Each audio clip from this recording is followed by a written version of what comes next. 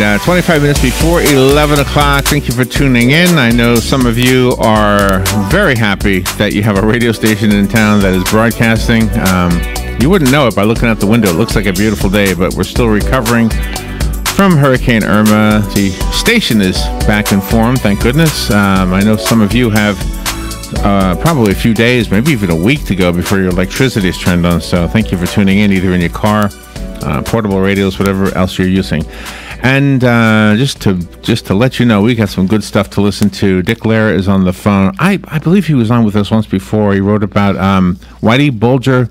Remember, Robin? Yes, I do. And his book was made into a movie starring Johnny Depp. I didn't know that. So I don't know if that was before the movie or not. Anyway, he's got a new book. It's called Trell. It's a novel for young adults. Dick is a Boston-based reporter, a professor of journalism at Boston University. And the book Trell is the cover of the book is on the streaming video that you'll be looking at if you go later on, or if you're looking at it right now on YouTube. Dick, good morning, sir. How are you? Good morning to you. Where are you? Are you in Boston right now? I am in Boston, thanks. Yep. How exciting was it, by the way, when they made that your book in Black Mass into a movie? Yeah, no, it was quite exciting. I had a lot of different feelings about it. I was concerned, on the one hand, as a journalist who had, written a lot about the gangster Bulger and the corrupt FBI, both in the Globe and then in the book Black Mass, that that they would Hollywoodize it and romanticize it or glamorize it because it's a dark story.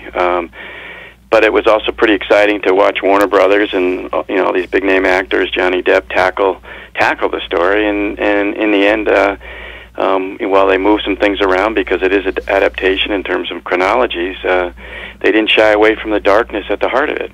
So I was quite pleased with the outcome.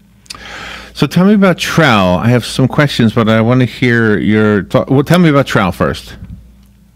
Sure. Trell is something obviously quite different for me. My whole career has been spent writing fact-based stories, journalism, and Trell is a novel. And at the center of the story is a young girl, 14-year-old girl named Trell, who teams up with a reporter from the Boston Globe. And the main action of the story is how they work their way through the neighborhood, trying to uncover evidence to show that Trell's father has been in prison for a murder he didn't commit. Who did he murder?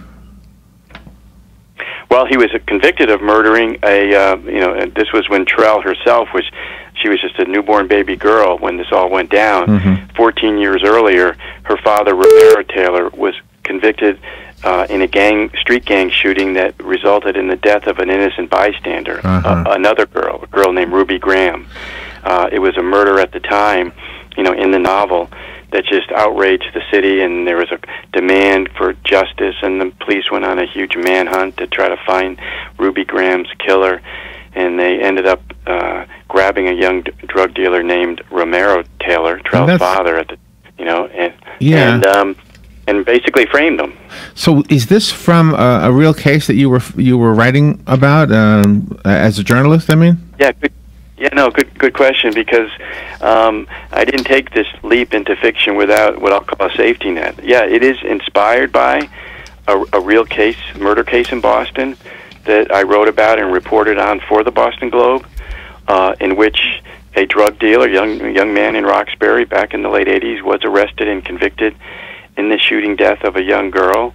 And my investigation for the Globe in the early 2000s did uncover evidence showing that he had been wrongfully convicted, and after court he was released.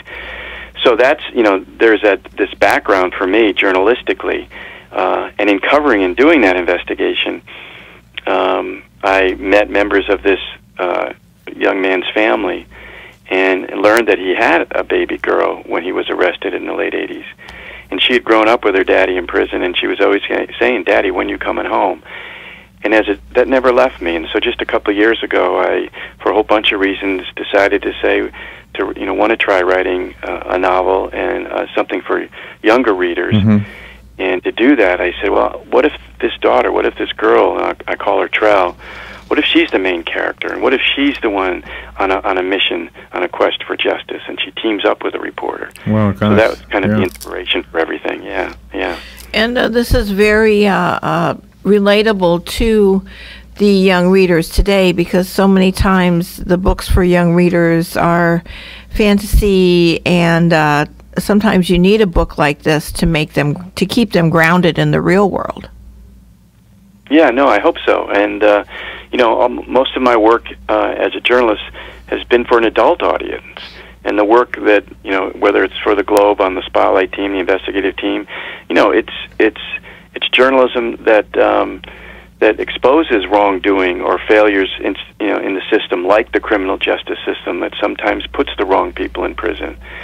So I really wanted a story for younger readers that can learn and read about those failures. And the other big thing, which is obviously something really important to me, is that they're doing it through journalism, Trell and this reporter. And so it's a story that I hope resonates and conveys the important role that journalism does play in our lives.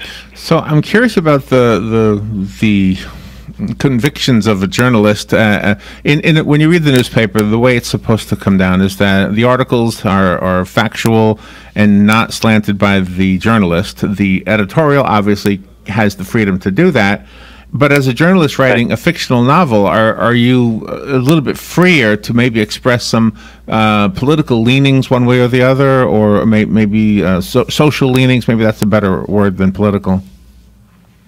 Yeah, no, I mean, I guess I could, but in terms of the storyline and the plot that's at the center of Trell, it's really a kind of a mystery and a suspense, plot-driven story. About this partnership between a young girl in Roxbury and a journalist seeking the truth. Nice. Well, this is when the movie people need to come knocking on your door. They need to do this one now. Maybe they will. Well, I mean, there is good news on that front. Even before the book came out last week, a film company has optioned its movie rights. So that is the first step. I mean, there's many more to come, but that's the first step.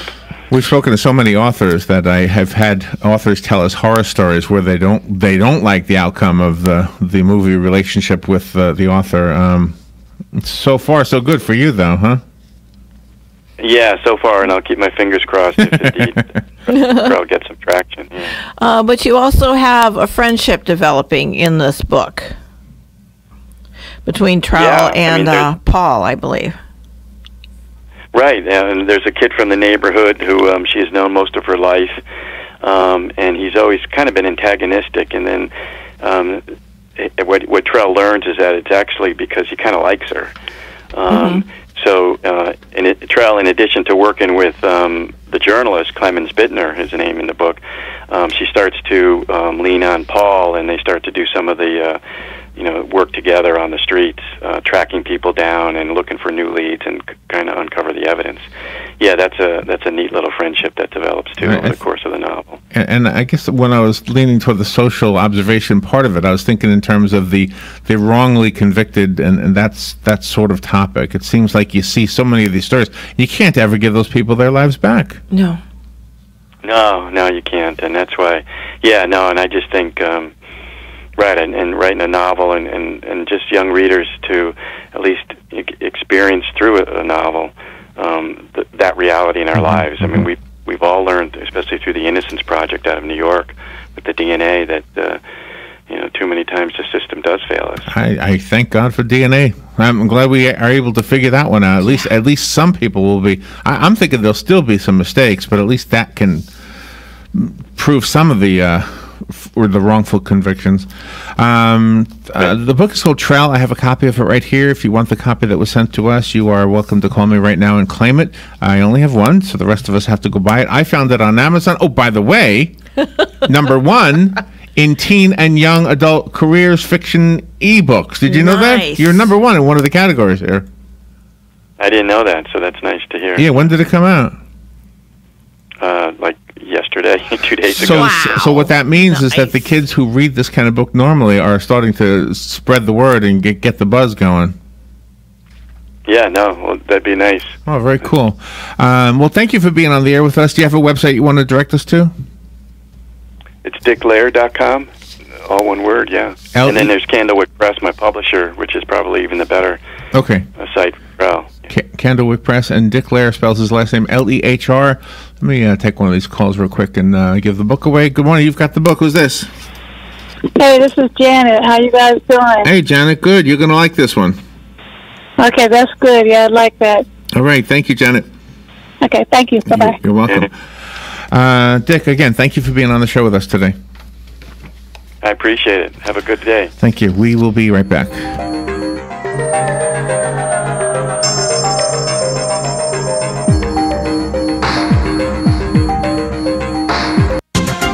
The weather is brought to you by myfwc.com. Safe boating is no accident.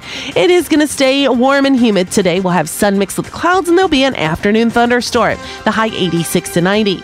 Partly to mostly cloudy tonight, a low 73 to 78. And another afternoon thunderstorm tomorrow, especially inland. Otherwise, partly sunny with highs of 87 to 89.